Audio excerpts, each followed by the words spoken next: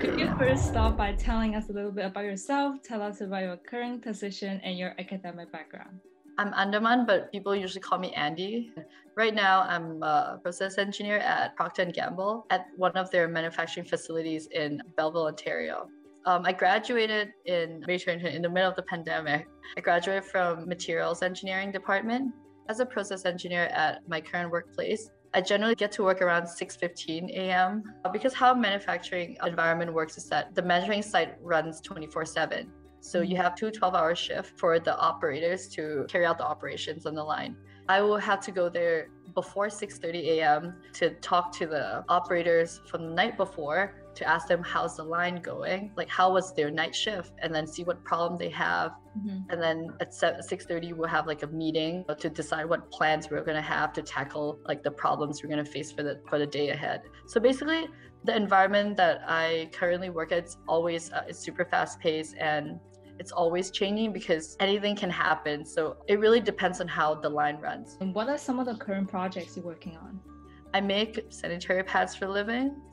And it's something really interesting that I noticed, like in a manufacturing facility where they make feminine hygiene, like feminine care product, most people there are dudes. So basically think about it. Your pads are made by a lot of dudes and not that many girls. Yeah. You see like dudes actually looking at like pads, checking the quality. So yeah, that was very interesting. I'm doing a lot of like learning. I have to learn a lot of like how the whole process works.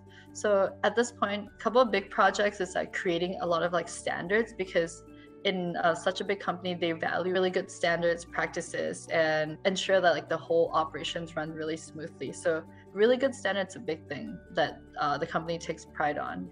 Right. So I'm there creating a standard and like enforcing that they're being followed. You could say some of your favorite thing about material engineering, just get people interested. What would you say about that? I got into materials engineering not even knowing like what it was, but once I took the intro to materials engineering class, that was a course that actually sparked my interest towards materials engineering, learning what the steel structure looks like. Like now these days, graduating from materials engineering, you start looking at fracture surfaces with a different eye. You start looking at steel and understanding what it looks like in the microstructural level. Like that's super interesting. And one thing about materials engineering is that it's like the basis and the foundation of other things, because everything it's like built off of material. Like that by changing certain things in material, you can change like the mechanical property, so forth and so on. So I think material engineering it's definitely very interesting, and you can do a lot out of it. And there's a lot of like new technologies that actually based off like material engineering research, and those things are super interesting. And that's what kind of like got me staying in, and I got interested in materials engineering. And there's a lot of job opportunity out there. It might not be super direct as you see, because not a lot of jobs just say they want a materials engineer, but that let's say right now I learned a lot about manufacturing back in my materials engineering degree, and right now I'm working in a manufacturing and setting. And what I'm trying to say is that there's a lot of different path you can go with material engineering, and that's what makes it super interesting. That's awesome. Moving on, what are 3 habits or skills necessary for highly successful engineers? I don't exactly use what I learned in school. There was one time they told me to go get a wrench, and then I didn't know what size to get. I took the whole box and then just dump it there. I'm like, please pick. But then now, like after a couple of months, I can look at a bolt and be like, yes, that's 13 millimeter wrench. I felt like really accomplished to like be able to like change out parts, like doing stuff that usually they don't teach in school as well. But I think the mindset and like the critical thinking and then like organizational skill, transferable skill that you form in school during engineering school definitely is super useful. Like engineering school definitely prepare you for like these kind of like really mentally and physically demanding jobs. I think that's the reason why they probably take like 7 or like so many courses, because it's a really good training, and like even the motivation to like do really well. Because for my current job, basically it's a type of job where I went in and then I also have like responsibility right away. Like you went in and you deal with people, and you also manage a group of people. So like teamwork is really important, right. Especially when you have to manage a team of operators and technicians, and they're all from like different background, and you have to like earn their respect somehow because you're technically their boss. What are some of the challenges in deciding a career path? Did your goals or plans change during your studies or once you had started your career? knowing what you like, actually, because what you like may not be what you want. So it's more like, I know that I like working with people.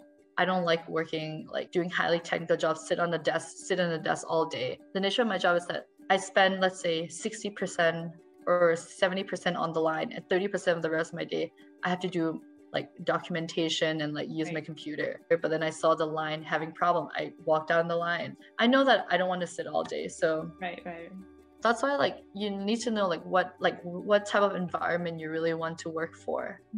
So let's say you want to work with people, you want to like sit all day, you want to work something technical, you want to be in like, you know, consulting or in management. So definitely like knowing what you like, and in terms of like a work environment, it really like makes you hate or don't mind your job. When I'm there, I get to like do stuff right away, but I enjoy being there for sure. That's good. So what was the most memorable university experiences for you? You know how in engineering school you have like your study group of friends. Your friends. Like everyone kind of does the same thing. Like, you know, everyone takes the same classes and everyone does the same thing. And you always like try to help each other out. Like basically people in my class, because we have really small classes in materials engineering, and then we always try to like, you know, help each other out, because we all know that what we're going through, it's difficult, and we kind of go through it together. That's one thing like I miss the most about like school, is because it's like little community that like everyone knows, look at each other like, yes, I see pain in your eyes, me too. And then we all just understand. I totally relate to this. Just kind of wrap up, what is your favorite part of being an engineer? It's definitely the ring, I'll tell you. Yeah, that's something you wait for, that it's worth it. So unfortunately I don't get to wear it at work, but I put it in my pocket, and then once I'm done with it, I put it back on.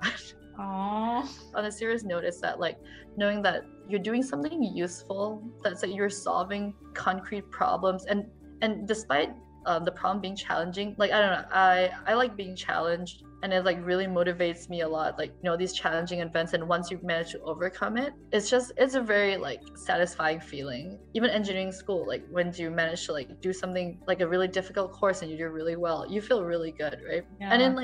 And in work environments, the same thing, like you tackle like the problems are really difficult, you spend a lot of hours looking at the same thing, trying to figure out why, and once you solve it, it's super fulfilling. And then you know that your, like, let's say in my job at least, like, you know that your solution worked right away, like you see it happen in your own, like in front of you, like right away. So that is a very like satisfying part of my job, at least.